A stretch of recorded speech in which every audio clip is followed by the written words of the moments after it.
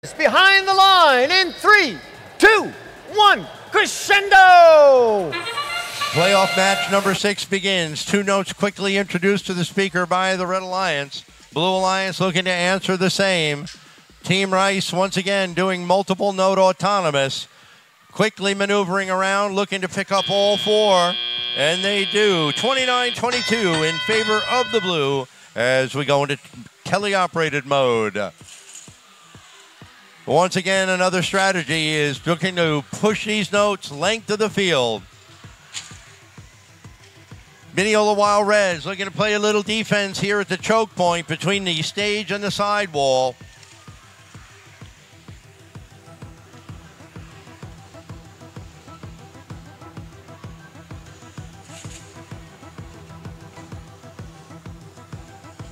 Match continues on with 1 minute and 40 seconds left to play. Team Rice playing deep into red territory, picking up another note, heading back down to their subwoofer, looking to score. They are now amplified on blue. They're going to look to lean in and add some more notes to their speaker, and they do. 45-41 with over 1 minute left to play.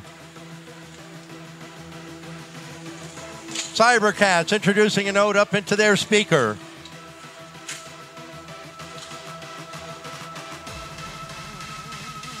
Moving again on the far side of the field.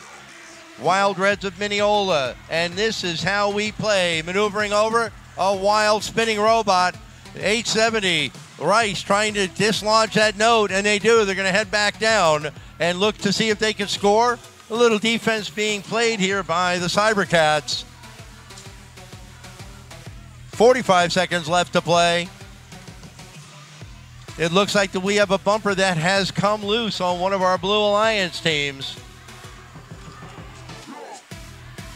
This is how we play, having some issues down near their subwoofer. They have been disabled because of that. 25 seconds left to play. 68-64 in favor of the red. It is a close one. Up and in go the Cybercats. Flags waving. That will be worked out in the final score. 10 seconds left to go. There goes Team Rice looking to hang up there on stage. Will they score in the trap like they have been? And not quite able to make it happen. Final score coming up in a moment. We'll be moving on in the lower bracket, picking up a win over the blue, 85-71. Please, let's have a huge round of applause for your Blue Alliance team from New Taipei.